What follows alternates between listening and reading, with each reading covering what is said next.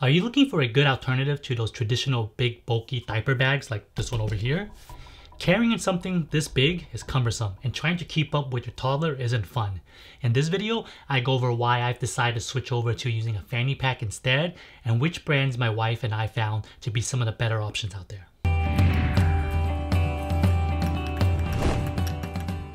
As my son grew from an infant to a toddler, I found that many of the items in my diaper bag really weren't used that often anymore. It didn't make sense for me to lug this big bag around for those quick trips to the park or doctor's visit. This is when I started thinking to myself, there has to be an easier way to carry around just the essentials. I found both small backpacks as well as messenger style bags to still be a bit too bulky for my liking. This is when I started looking to belt bags, or most would call them fanny packs. Well, to be fair, my wife actually started using them first, and I started to notice when we went on those quick trips, life was much easier when she carried just around her fanny pack and we could leave this large diaper bag at home. Alright, now let's move this thing out the way real quick. Alright, first I'm going to talk about the fanny packs that my wife uses and likes. Second, the one I'm currently using, which I like. Third, a fanny pack with great diaper features on paper, but just misses the mark. Fourth, and last, I'll discuss what you want to look for in a fanny pack that makes it a good diaper bag. This is the minimalistic fanny pack that's currently my wife's favorite. Comes in 3 colors. There's black and gold, black and gunmetal, and oat.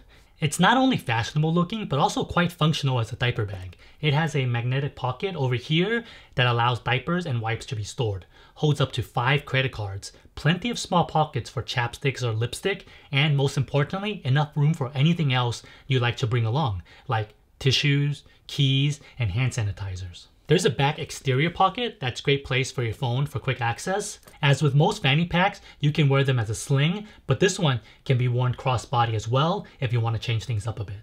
As I personally haven't used this bag before, I might be leaving out some details here and there, so if you have any questions about it, let me know down below in the comment section and I'll ask my wife for answers. Now let's talk about the fanny pack I'm using. Believe it or not, the brand of it is called Dad's Fanny. It's definitely not the most fashionable fanny pack out there, but it's not horrible looking either. There are quite a bit of different colors to pick from. The one I have here is called Stone, but it's really just gray. The material does seem to get scratched easily, but I think they might have did that on purpose, so each bag has its own personality. Now to the fun part, let's take a look at all the things that can fit in here. So everything you see here on the table right now fits into this bag. It can probably hold a bit more, but these are the items that I consider essential when I'm out with my son. And just for a heads up, this is not the camera I normally bring around with me. It's actually being used right now to record this. So this is just a placeholder. Alright, now let's take a look and see how everything actually fits into this bag. Okay, there's a back pocket right here that I currently am not in use of right now. You can put whatever you want in this back pocket. I guess they say you can put like cash or something. However, I haven't been using this pocket at all right now. So I might figure out something else to put in there later. But most importantly, let's talk about the diapers. I usually carry around 2 diapers just in case. They fit right into here. And then I have wipes. I'll get a little bit more on this at the moment because these are just sample wipes I have and I like putting them in here for now. Once I use them up, I'll have a different solution. And then here, it has a little hook for my keys. Hand sanitizer. Tissue. And then the camera. That fits into the main pocket. Okay, and then this front pocket right here is where I put my wallets and chapstick. There's actually, let me see if you can see it. There's actually a little spot right here that you can put single credit card for quick access if you want. But since I have a pretty thin wallet, I like leaving it in here. And the chapstick. And then last but not least, of course, is your phone. You just put it in this back pocket right here for quick access. And then now you can put it on. And you might be wondering why I have a water bottle here. That's because you can actually extend it on the bottom here. This is one of my favorite features on here because my son is always constantly drinking water. And this is very good for it. So you can go ahead and just slide it in. And then you would just hook it right over here. And then you do the same on this side. And then you just tighten it. And there you go. Fits your water bottle in there as well. Alright, so yeah, so normally I would just wear it crossbody. That is my personal choice of wearing it. However, you can wear it as a fanny pack, which actually comes in very handy whenever I'm out biking with my son and taking him to the local parks. Well, actually, one thing I forgot to almost mention is that there's a belt buckle here. It's not your typical belt buckle. So the great thing about this belt buckle is that it's actually not your typical snap one. It's magnetic. So its only way to open it is one directional, is to actually slide this piece up and slide the bottom one down, and it slides right off, which is super convenient when you want to take it off and you're still holding your child.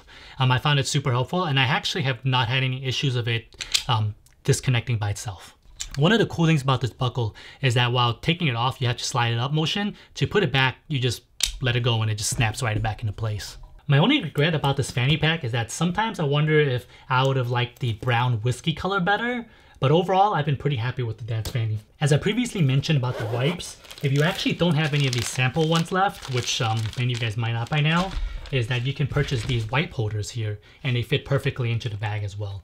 So you just take some wipes from your regular wipes when you buy the larger packs, and you just kind of put them up in here, just close them up, and then it'll just fit nicely into the bag as well.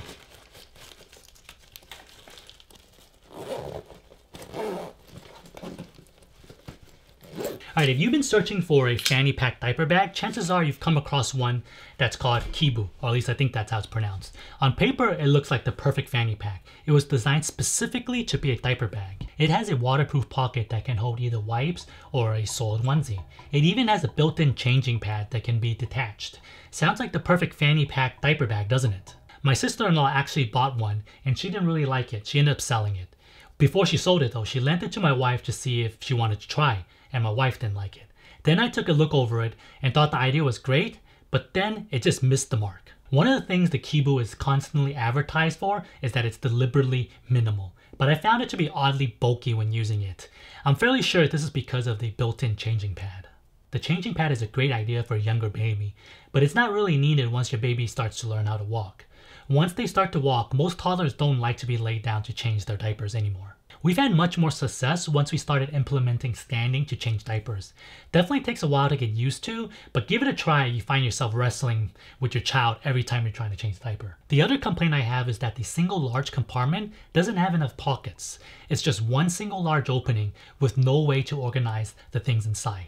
I really think that a diaper divider is the key to keeping things neat and easy to find. This brings us to what I think is the main thing to look for in a fanny pack if you want to use it as a diaper bag.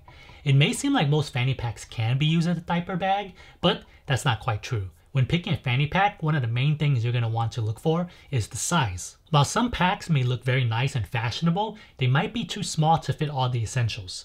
One example of this is Hap's fanny pack. The color and the design looks great, but the inside is a bit too small. This is the fanny pack that my wife used before she switched over to the Mina Bay. You barely have enough room for diapers, wipes, a wallet, and your phone.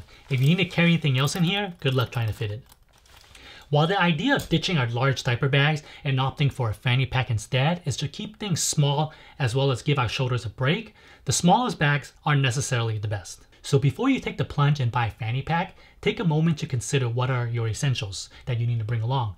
Will those items easily fit into the fanny pack you're eyeing? If you're not subscribed, consider subscribing for more baby toddler related content like this video. Hit the thumbs up if you learned something or you enjoyed this video, and I'll catch you next time.